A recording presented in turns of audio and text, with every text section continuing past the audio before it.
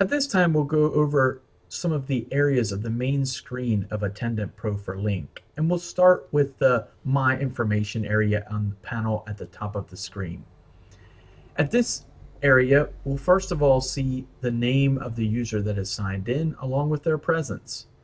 And right beside that, you can change the presence very easily, just like you can in Lync 2013. You can also change your note at any time.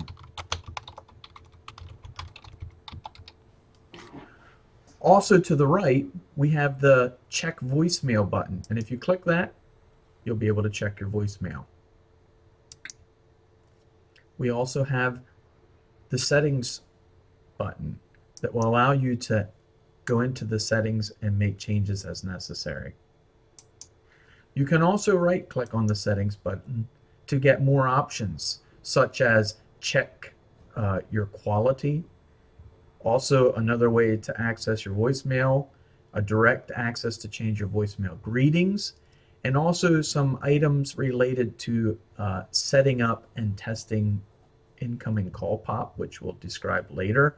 Change your contact size and an about screen.